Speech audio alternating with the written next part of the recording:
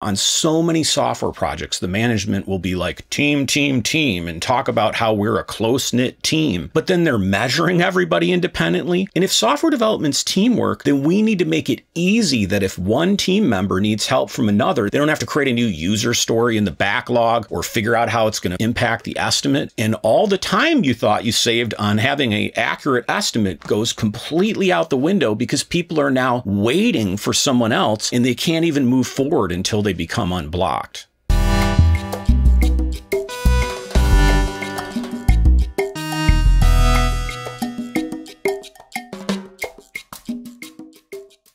Ever since the world started relying on software for it seems like everything these days, managers and programmers have been locked in a bitter battle over how long is it going to take to build something. Developers often argue it's impossible, and managers often argue we have to have predictability if we can pay you. Now, whether that's true or not is for a different video, but today I want to do my best to try to educate you about why estimates in software development are so unreliable. And then at the end of the video, I'm going to give you some things if you are forced to estimate that will at least reduce the impact of how bad things go when those estimates are wrong. Let me launch into 7 reasons why in software development estimates are incredibly unreliable. The first reason software development estimates are very unreliable is because the type of work that we do is not repeatable. If you're working at a manufacturing plant, for example, and your job is to drill holes in a particular part, and you're doing that every day, chances are there's other people at the company. If you get sick, they're also trained to do that exact same work. But the amount of variability in that work, it doesn't change that much. In software development, every developer writes code differently. You know this because if you go out to like LeetCode or HackerRank, every question that's on there for a test that a programmer could try to pass has multiple correct answers. The second reason why software development estimates tend to be really unreliable is because there's just way too many variables.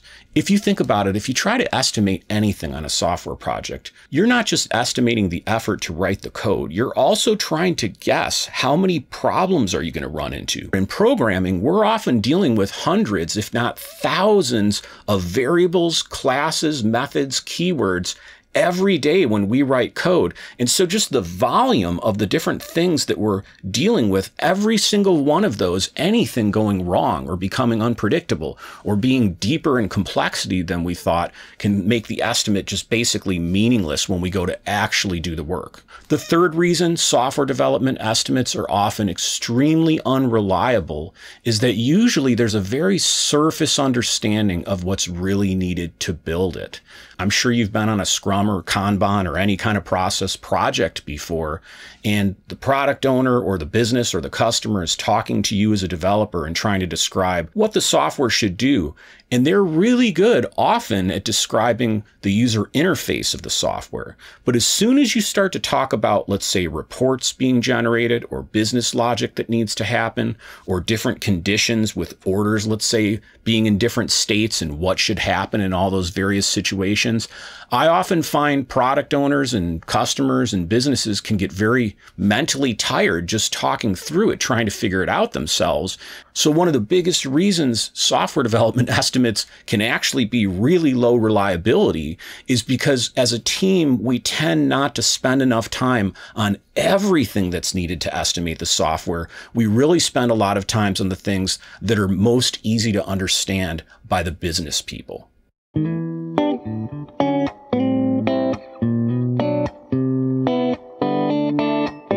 The fourth reason software development estimates often are super unreliable is because most of the time we're trying to combine two technologies that were designed in isolation together for the first time ever.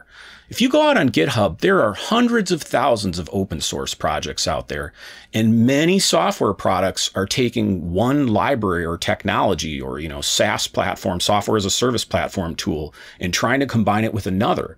Well, that SaaS product may have an API on it, but it's only been designed in isolation with a bunch of assumptions about if I get plugged into another product or another technology, these are the only various ways we can think of as a company that are going to be needed to do that. Well, when you then go to plug into that technology, your product may not be able to meet all the requirements by what was already there.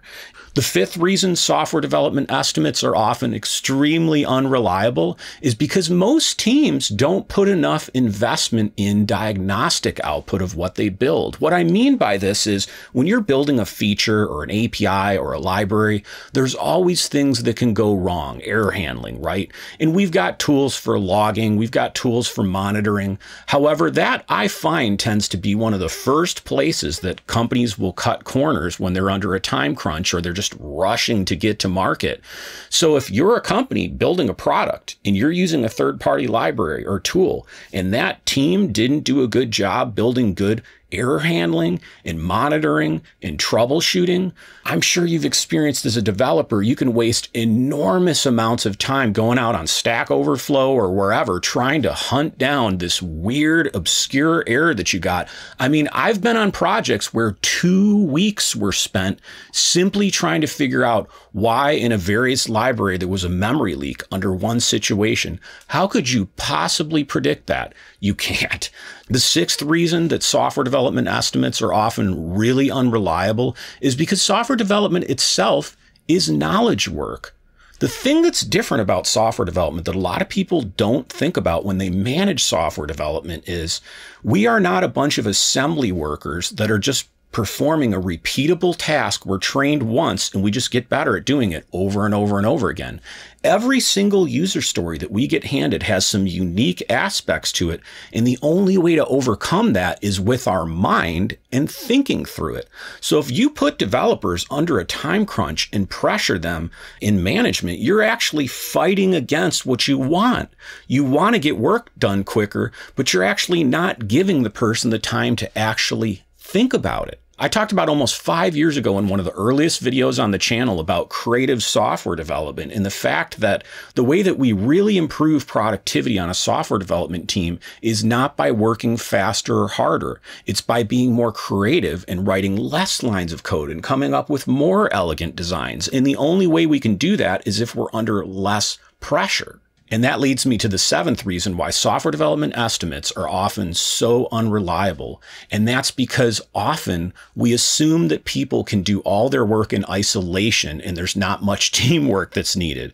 It blows my mind how on so many software projects, the management will be like team, team, team and talk about how we're a close-knit team. But then they're measuring everybody independently. They're having everybody independently estimate their work. And if software development's teamwork, then we need to make it easy that if one team member needs help from another, they don't have to create a new user story in the backlog or figure out how it's going to impact the estimate. Otherwise, people get blocked and all the time you thought you saved on having an accurate estimate goes completely out the window because people are now waiting for someone else and they can't even move forward until they become unblocked.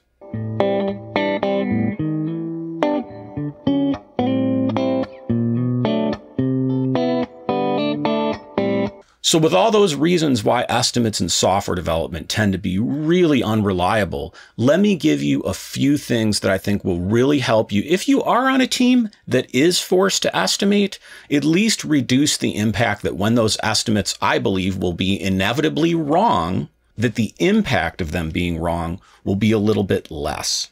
The first thing you can do to reduce the impact of bad estimates is to reduce the amount of what you're estimating. If you think you're going to estimate 6 months worth of work, anything in those 6 months going wrong is now multiplied times the total amount of things that you've committed to or estimated. So if you want to reduce the impact of a bad estimate, predict less, commit to less. I talked about this in my last video, but one of the biggest problems I see in our industry is we're still treating story points as hours.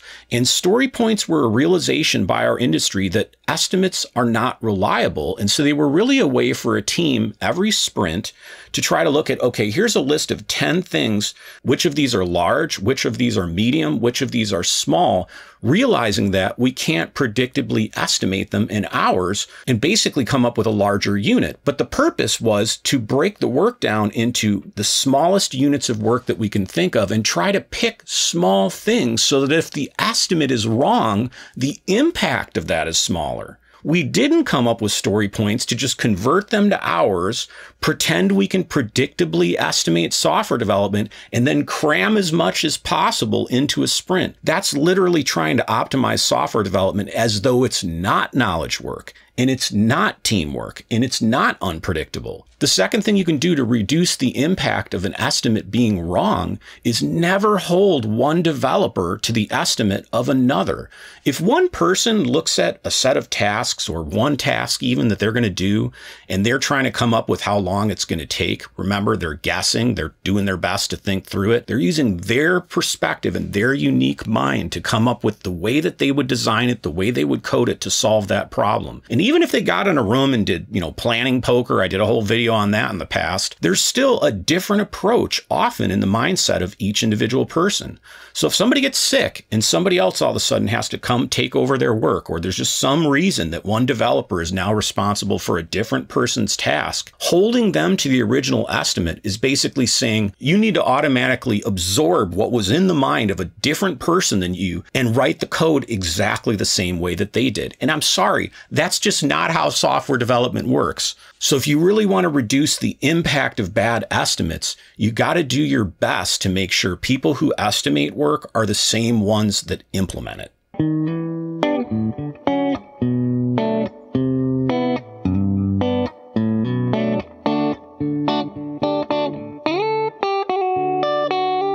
The third thing you can do to reduce the impact of bad estimates is to really break your work up more into functional components. What I mean by this is, remember how I talked about earlier that the business tends to see visible and surface requirements around the product, and that's where they often want to spend their time. Well, as a developer, if you can take more time thinking, okay, I might be building this one form or this one screen, let's say, that places an order, but for me to really complete this, I need to actually build the UI portion. I may have to build some email senders that go out and send emails to people when this happens. I may have to talk to a payment processor and actually notify them that some money was sent. I may have to talk to my supply chain and say I'm now consuming this product that I just sold. And pausing and thinking about all those individual service calls and those different things that you're going to have to do in each of the integration points, if you don't take the time to do that, you're basically holding yourself to an estimate that has a surface level understanding. So I would just really encourage you, if you're a developer out there, take the time to really think through all the software components the best you can before you start a sprint, if you are doing Scrum, or before you start a task, if you're doing Kanban, and try to think of all the different individual components that you have to build, not just the visible ones, and make sure that you add some time for each of those and add them all up together before you give any kind of estimate out to anybody. The fourth thing you can do to reduce the chance that there's bad estimates in the first place is choose familiar technologies. I see so many people on teams where they just go out on GitHub or go out on npm.js or anywhere there's a repo of different technologies, and they just cherry pick all these technologies and they put together this Frankenstein stack that nobody's seen before. And then they're frustrated that the estimates are so unreliable. If you really want to have less stress on your project, be a little bit more careful to choose technologies that might be a little bit more proven. I think as developers, we often think by picking the latest, greatest technology for each component of our stack, that's going to increase our value in the marketplace. And that's not necessarily true, because as I'm sure you've seen, people will write articles about how this hot new technology is the new thing that's going to take over the last thing. And you fast forward a year or two and it completely dies and disappears. So one of the best things you can do if you really want to have a less stressful software project and you're forced to estimate is just be a little bit more conservative about picking technologies that are already proven. The fifth thing you can do that'll reduce the chance that bad estimates have a really negative impact on your project is pick technologies with native integration with others. What I mean by this is, rather than if you've got some billing system and you need to integrate it with your product, trying to write a custom component that ties those two things together that you're now responsible for as a team, and you got to test it, you got to deploy it, you got to manage it, troubleshoot it. If you can find a native connector between one system and another another. Let's say SAP was made to connect to PeopleSoft, or, this payment processor was made to connect to this email marketing software. If it's got a native integration with it, sure, maybe it doesn't do 100% of the things that you'd like it to, but if you can get enough of the requirements handled out of the box, convince the product owner, let's say, that that's going to save them a lot of money because ultimately it's going to reduce the chance that estimates are bad. I just find the longer I've worked in this industry, picking off the shelf technologies that were already designed to work together is a huge way that you can reduce some of the uncertainty and therefore the negative impact of bad estimates. And the sixth and final thing you can do to reduce the impact of bad estimates is just to stop using estimates altogether. I'm not going to take a lot of time to talk about this today because I'm going to make some other videos because this is a complicated topic. But honestly, the best thing you can do if you want great throughput for your customer and to release really valuable software that's getting you the highest return on investment is to stop wasting all the time in meetings and questioning each other and trying to predict the future and trying to massage the burn down chart. But until then, most of us do have to estimate in some way or another. And so I hope this video helped a little bit. Are you still forced to estimate as a developer? Are you maybe a project manager or a scrum master out there and you feel that your upper management is forcing you to estimate? Leave me some comments on some of the reasons you've heard for why that has to happen, because I want to talk about in some future videos alternate ways of convincing business people that we don't need estimates. And I think I could do a better job at that the more feedback I get from y'all. So until next time, thanks.